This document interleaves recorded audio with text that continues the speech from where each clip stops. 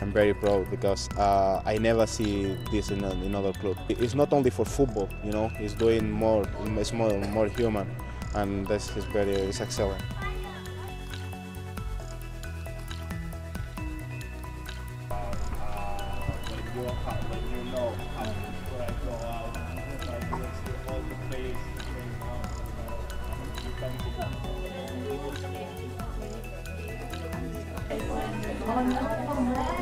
This is not Preston North End just ticking the box and saying, look, listen, we're doing our bit in Ramadan. No, behind the scenes, the women-only sessions, with the men's-only sessions, talking about diabetes, we're talking about cancer, all these things that are intertwined in our community.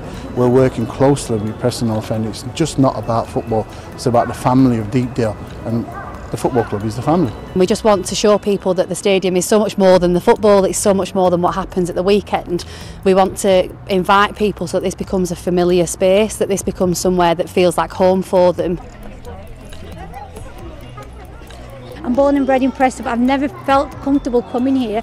But after today, I think I will. I think I definitely will bring my daughter down. It's made the ground and the whole football environment a lot more accessible for all communities. I think in the past there's been a lot of actual and perceived barriers in certain communities, and events like this helps break that down.